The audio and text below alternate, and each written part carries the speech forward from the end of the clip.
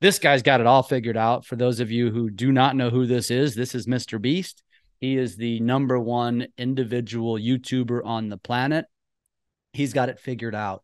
And the advice that I give to real estate agents is, as I was alluding to previously, which is, if you look at yourself as a real estate agent and that's how you're introducing yourself to your potential clients or maybe your friends and family, you are diluting yourself. Like, what makes you any different than anybody else? And please don't tell me it's because you treat your customers like family. We all do, right? You care about your customer, right? That we all do.